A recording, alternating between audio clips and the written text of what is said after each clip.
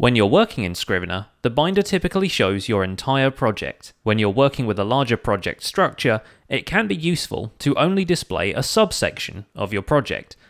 To do this, select a folder and go to View, Outline, Hoist Binder.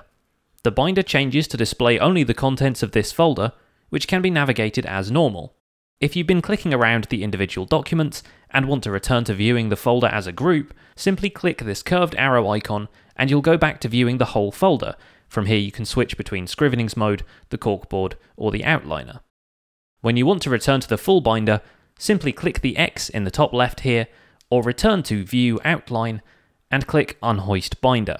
That's all we're going to cover in this video. If you want to learn more about the features of Scrivener, our other videos should be linked nearby. Thanks for watching and happy writing.